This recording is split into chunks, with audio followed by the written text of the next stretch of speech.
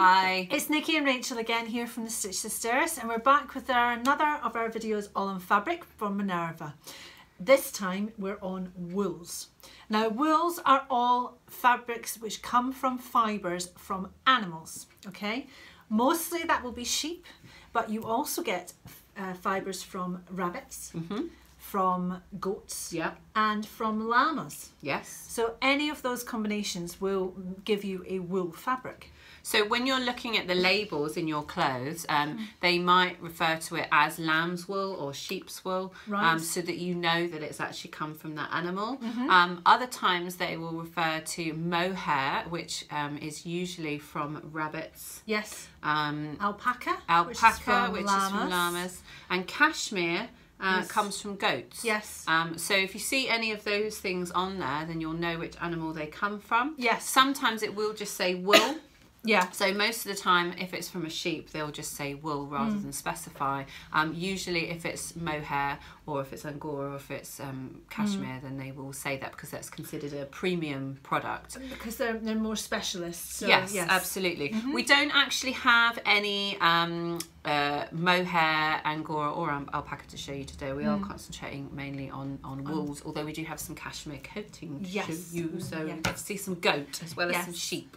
And you can get wools, can be very often on Minerva's website, which is what we spotted when we were looking into this, is that they tend to show you where or tell you where the wool is from. So you can buy British wool, you can buy Italian wool, I've seen French wool, anything else? There's a lot. So obviously any country, and so it gives you an idea where it's come from. Yeah, but I quite like that because these days we want to know the provenance of everything that we use. We like to know where our meat comes from, and we like to know where our vegetables come from, and it's quite nice to know that we can also get details on where our fabric comes from. Yes, and it's special because it is a natural fibre, so you can, I think it adds to the provenance of it. Yes, absolutely. So in terms of properties of wool, the reason why you might choose wool over another fabric is mainly for warmth. Yes.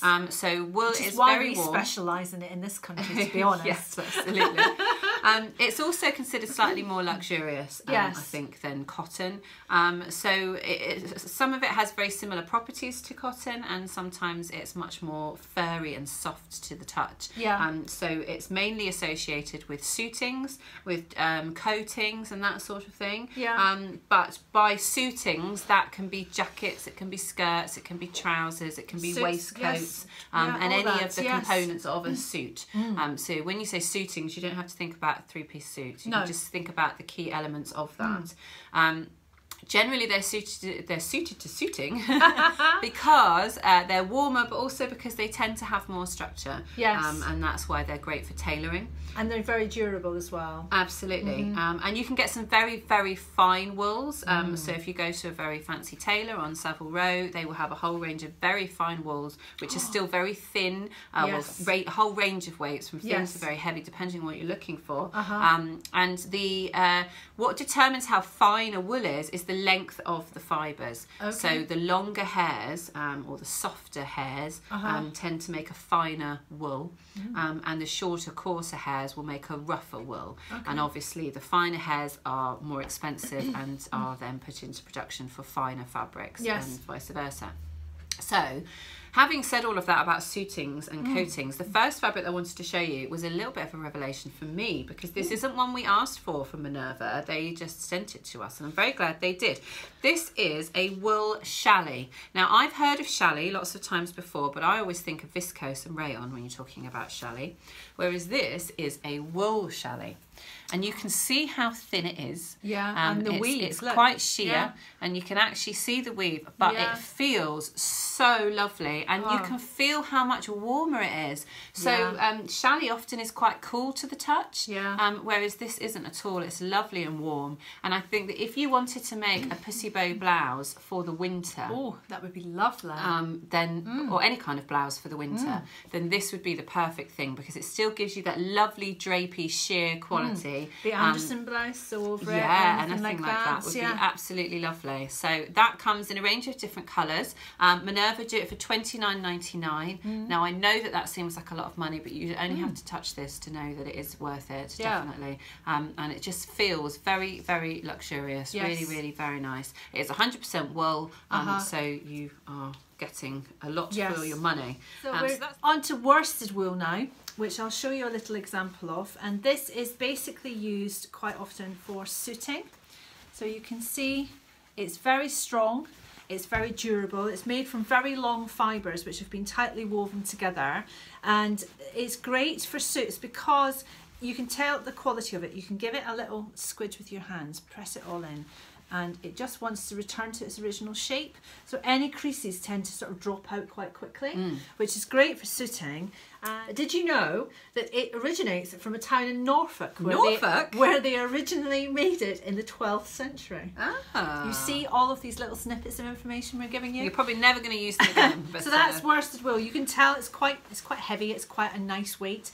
I have been looking for the perfect fabric for a pair of trousers. Oh yes, so these are brilliant for trousers, wide leg trousers in particular, because it'll feel really lovely. But wide leg trousers do tend to crease a lot, don't they? There's a lot of fabric to get creased up when you sit down and stuff. So worsted will be perfect for that. So £21 per metre from Minerva, but you wouldn't go into a high street shop and buy a nice quality pair of trousers for less than £40. No, absolutely. So, and these ones would fit you perfectly, and they're beautiful quality fabric. It's just so soft. It's lovely. Also worth noting that this fabric is actually extra wide, so it's 62 inches wide, and a lot of wools, even for my legs, that's good. Yeah, exactly. A lot of wools are a little bit wider, and the reason for that is because you can cut a whole trouser leg out of the width of the fabric. Oh wow! And I know normally you would cut on the straight grain, yes, but if you cut on the cross grain, you tend to get a little bit more give, which sometimes you want for suiting. So that's why they tend to make them extra wide, because just those extra couple of inches will make the difference between a tall person being able to cut their leg out. So yes, you get away with less of it than you thought. Absolutely. So this is this is a wool blend as well. I haven't mentioned this. No, that one is 100% wool. Oh, ignorance. She's looking at my notes, but that brings me on to this fabric here, which is a wool blend, okay? So I wanted to just give you an example of a product that isn't 100% wool. So technically this could be classed as a synthetic. But often suitings in particular are mixed with other synthetic fabrics to increase the properties. So wool will make it very warm, but it will make it quite thick and quite rough to the touch, unless it's very fine wool like the worsted that we just saw. So the way that you can get around making suiting a little bit cheaper is to use a percentage of wool. So this one here has 20% wool in it, I believe, but it's also mixed with polyester and viscose. So those two things will do different things. So the polyester will make it more durable, because wool is quite a weak fibre really, unless it's very tightly woven together. So it will make it more durable. It also significantly reduces the cost of production. Of course. Whereas the viscose makes it lovely and soft and gives it some drape. So it just means adding both of those synthetics to it mean that it's a really good all-round suiting, but it does significantly reduce the price, like we said. So this one is currently being sold on Minerva's website for $7.99 a metre. Wow. It is reduced from $15.99 a metre because it is a very good quality wool suiting, even though it's a wool blend. Often a sign of a good quality wool is a lovely selvage like that. So you know it's English wool, and it does feel very lovely. And again, just like the worsted, it is very crease resistant. So if I scrunch that up there, you can see that it naturally returns. It's got slight creases in there, but give that a couple of minutes and they would have dropped out completely. Because suits is one of those things, you don't wash them regularly. No, you don't, no. So, and they have to be dry cleaned anyway. But you generally get lots of wears out of them before you would consider doing that. It couldn't be in any fabric which would crease, because it would just be a waste of time. You'd want to be ironing it all the time. Exactly. So they're fantastic. Excellent. With another soft one. We're getting our hands out again, ladies. Your favourite. My favourite. Strokey one. I had to wrestle this off Rachel just so I could tell you what it was all about. It's a bit like a comfort blanket. You could lose yourself just sit there stroking it. rocking. You can see the fluffiness. But this is flannel. So this is exactly the same as the brushed cotton that I showed you in our cottons video, which I'll link to up here. But instead of it just being brushed on one side, it's been brushed on both sides. And flannel originates from Wales. Oh, does it? It does, yes. Not, I'm sure this one in particular, but all the flannels, that's where they originally did all the brushing and did all the brushing. They did all the brushing. That's your technical explanation. That. It is. This one from Minerva is £22 per metre. Yeah, $22.99. It'd be great for jackets. This is a sort of a medium weight one. You can get heavier ones. Yeah. Which should be great for outerwear, that kind of thing.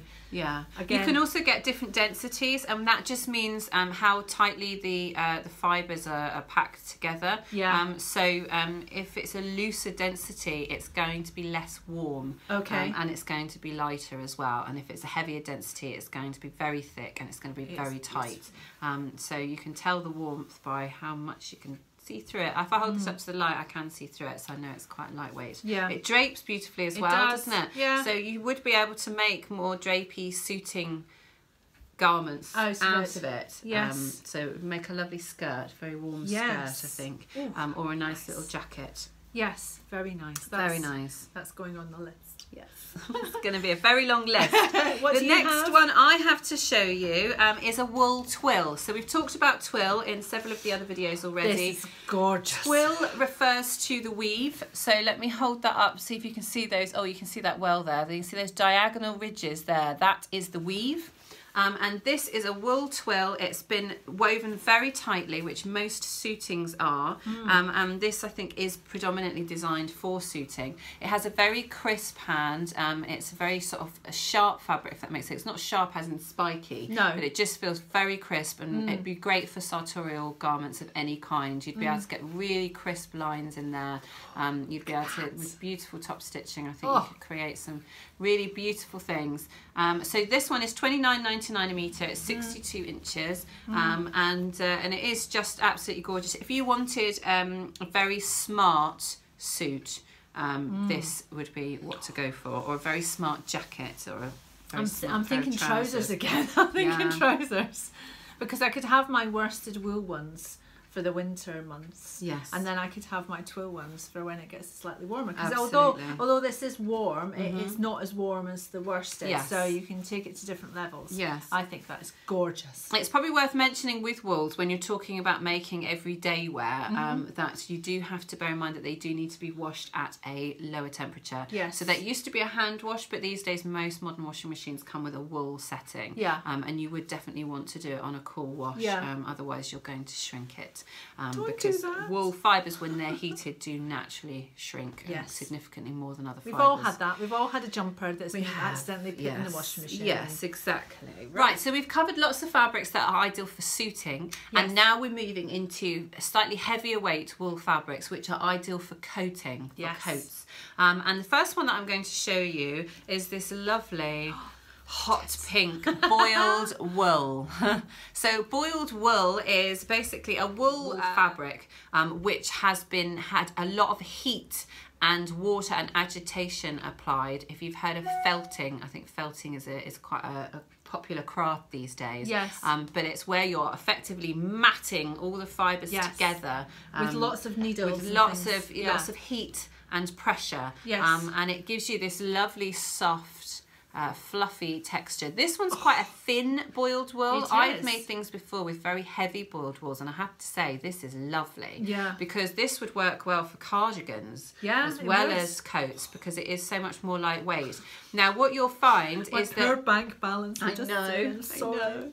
What you'll find is that depending on the density of the boiled wool, there will be a fair amount of natural stretch in there. Okay? Is that just going one way? There's a little bit the other way, so that's why it would work well for cardigans. It doesn't bounce back brilliantly. If you see when I pull that, it does curl at the edges. Now, so you wouldn't want to make a stretch garment out of it. No. You would use it when you wanted something that had a bit of give in it, so a bit for comfort. Yeah. But you wouldn't want to use it in place of a jersey or something like that. So like a slouchy cardigan, something that's not requiring too much stretch to get on you. But if I hold it that way, you can see how thin it is. and boiled wools can be much thicker than that. They can also have a much rougher texture, because the thicker the yarns used, we're stroking down here, we'll hold it up and stroke. So the thicker the yarns used to create it, the rougher the texture is going to be. This is slightly softer on one side than on the other as well, slightly. It is. Yeah. So it's almost like you can tell which side is the front. That's the soft side. But again, I think it'd be one of those where you'd have a choice with which way you want it to be the right side of the fabric. So I don't think there is a right side necessarily. And is that 100% wool? Choose which one. That one is, I don't think it is. Boiled wool is very rarely 100%. This particular one is 30% wool, 70% polyester. In a way that's good because there's less of a wool content, you're going to get less shrinkage. The polyester will give it durability, but also more importantly makes it cheaper to produce. So this one is $13.99 a metre. It is on sale. It's originally $18.99 a metre. But for this quality, I think that's a really lovely price. Lovely. And what a colour. Oh, who wouldn't want a hot pink jacket? I didn't know I did, but now I think I do. We'll be fighting over it. What have you got? I have got some boucle to show you. So boucle is made by having a more looped knitting process, and that's created by having different tensions and speeds as it's actually being formed, so that you get these little looped effects. Now this one is a non-stretch boucle, but you can see you end up with these sort of like raised parts, so you get more loops coming on one side and less on the other. And I'm guessing that depending on how you adjusted the tension, you'd get bigger loops, and that's what creates that more sort of messy looking boucle. Yes, more of a knitted, the actual like hand knitting effect. You get big loops coming out. And often it looks like they use different colours. In the process as well, because you get lots of speckled boucles, like a lot of the Coco Chanel style boucles. They're using different fibres. Have multiple colours in them, don't they? So this would be great for a jacket because it does have structure. It's got a tiny bit of stretch. Tiny bit of stretch, but it's got so much structure and it's so warm. But it's great for outerwear, that kind of thing. I wouldn't imagine making skirts or dresses or anything like that from it. No. But great for jackets and outerwear. I think it's gorgeous. I think both of these are ideal fabrics for coatings, but designs where you want a little bit of drape. So waterfalls and things that have more elaborate collars that you don't want to stand directly upright. So if you want a coating with some drape, with a bit of softness to it, then either a boiled wool or a boucle would be good for that. And this one, again, it's a mix. It's $20.99. It's $20.99 per metre, but it's 50% wool, 30% viscose and 20% polyester. We've gone to the thickest and to the warmest and to the softest. So I've got cashmere wool here, and this I will show you. You can see how soft and beautiful that is. And the colour on that. And the colour, my gosh. We love that colour. It is beautiful. So this is, it's a blend. Cashmere comes from Kashmir in India. That's where it originated. And it is made from the wool of goats. Yes. But not just any wool from goats. Oh no. It's made from the fluffy hair underneath their chins and their underbellies. So I was just like, which I am just doing this. It's just making me feel happy. So you can imagine how little hair you get from a goat every year just from one section of the goat. So it takes 2 goats 1 year to make a jumper, which is just amazing. And that just shows you why they have to charge so much for cashmere jumpers. So this is a wool coating, so it's a bit more structured. I guess you couldn't make a slouchy cardigan out of it. So it's got too much structure, I think. No, I think this is definitely coats. Coats only. And jackets, really. Yeah. But, and I'm going to say this, it is currently on sale at Minerva. It was £20 per metre and it's down to £16 per metre. So if you're looking to make a coat, even if it's not till next winter, this is what you want. I think it is gorgeous. It is probably worth pointing out though that this fabric, as gorgeous as it is, it does only have 10% cashmere. Yes. But that is quite common. Like we said, cashmere is very, very expensive. So 100% cashmere, very rare, and usually is only available in a knitted form rather than a woven. So you would get jumpers and stuff in 100% cashmere. But mostly for fabric, the cashmere fibres are added to something else. So in this case, it's 70% sheep's wool with the 10% cashmere added, and then it's got a little bit of polyester in there as well, which is just going to make it a little bit more durable and wearable and washable. It's beautiful. It is beautiful. I'm just going to wrap yourself in that whilst I tell you all about Melton. Oh, I love it. So I have my favourite coat that I made last year. I made in a red Melton. This is a Melton, and Melton is a fulled wool. So the fulling is a bit like felting. Okay. Heat and pressure and agitation is applied to the fabric to compress the fibres, and it makes this very dense fabric which feels very much like felt. But it's going to be much warmer than felt. The thing I love about this is it's quite cool to the touch, isn't it? Yeah, it's really lovely in comparison with the cashmere, like side to side, it does feel cool to the touch. Exactly. But just like all of these fabrics, they come in different weights, and this is actually quite a lightweight version of Melton. So if I hold that up, you can see how thin it is. The coat that I referred to, I made out of a much heavier weight Melton because it is my winter coat. Yes. Whereas I think this one would make lovely jackets. Oh yeah. But it would also make good coats for spring and autumn when the weather's changing, and you don't necessarily need to be really toasty. Transitional. But you need that extra layer.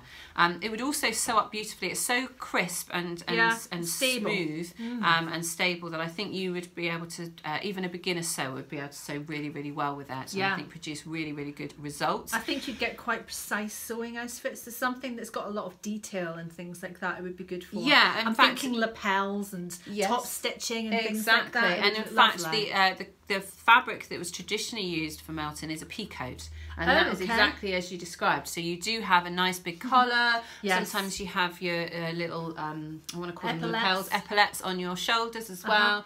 Double-breasted, lots of buttonholes and things. So there is all of that detail, which means that obviously a flannel can hold those and show those off very well. You'll be able to see all the details on this fabric from the really Melton. well. Yeah, lovely. So this one is, let me just check, $17.99 a metre. It's 56% wool, and then it's a real mixture. This one, it's 56% wool. It has 27% polyester. It has 10% nylon, and it has 7% viscose. Yeah.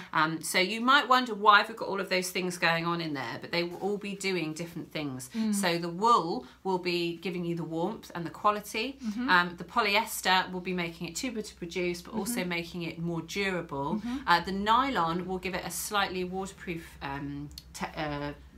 quality. And then the viscose will give it a little bit of drape, which compared to some of the other wool fabrics, you've got quite a nice bit of drape going on there. Yeah, fabulous. And you may find other Meltons which have a slightly different content, slightly different percentages. They're not all made, and all of these mixtures are not all made to a precise formula. No, it's also worth mentioning with Melton, especially with some of the thicker Meltons, we mentioned it on brushed cotton. Some Meltons have only been fulled or felted on the one side. Right. So that is the side that you would have as the face of the garment, and then you would have the more sort of twill weave side on the inside. Is it the thinner ones which are on one side, so the thicker you might get it on double sides? No, it's usually the thinner ones that are felted on both sides, and then it's the thicker ones that are often just done on one side. Because if it was done on both sides, it would be really difficult to work with. It would be more like a fleece, but a fleece with lots of structure. I think that would be quite difficult to work with. So that is most of the suitings. The only one that I want to mention outside of that, which we don't have an example of, but you will instantly know what I'm talking about, is Tweed. Yes. Just because Tweed is such a British institution. And it's not Minerva's fault. We didn't even think about asking for it. No, it wasn't on our list originally. But especially soon as you have your Scottish heritage, Who, me? it would be very rude of us not to mention Harris Tweed, especially. So Tweed is a twill weave, and you get all sorts of different types of Tweed. Herringbone, for instance, is a variety of Tweed. Tartan is a variety of Tweed. Basically it's a very durable fabric. It was designed for workers, so farm workers and estate workers, because it was naturally very waterproof, and very warm, so great for working in the outdoors. But then when all the British lords started buying up all the Scottish castles, I'm just shaking my head. They liked all of the estate workers' garments, but they thought, we want fancy ones. Yes. So then they started having all these interesting colours woven. Yes. And they would actually have different ones for different estates. So people would say, oh, that's that estate's tweed. Yes. Or names of families, they would have their own tweed. Yes. And so there's a huge British history of tweed. I just find the whole subject really interesting. Yes. And it would be, I think it's fascinating to look into the history of it, and the history of tartans as well. You know, all the families I've got a tartan which is to do with connected to my surname, which goes back to all my family and everything like that, and all Scottish surnames will go back to a certain tartan, and they are also designed with special colours which have special meanings, and depending upon the check. So there's a huge amount of history you can look at there if you're interested. Yes, absolutely. So we hope that's been a good overview of wools. If you've got any questions at all about wools, if you've got any questions about the fabrics that we've mentioned, please do comment below. I'm not going to get her away from that one. I'm taking it home. And obviously, if there's anything that we've missed, then make sure you do let us know. We'll put links to all the fabrics down below, so that you can go and find them on all the other videos. Website. Yes. And yes, this is a series of videos, so if you've not seen them from the beginning, why not go back and watch from the intro onwards. And if you've watched them from number 1 to now, well done! Yay! And next up, we'll be talking to you about synthetic fabrics. Yes, I think that's one that everyone's interested in, actually, because it's quite complicated, but we'll talk you through it. Excellent. We'll see you soon. Bye. Bye.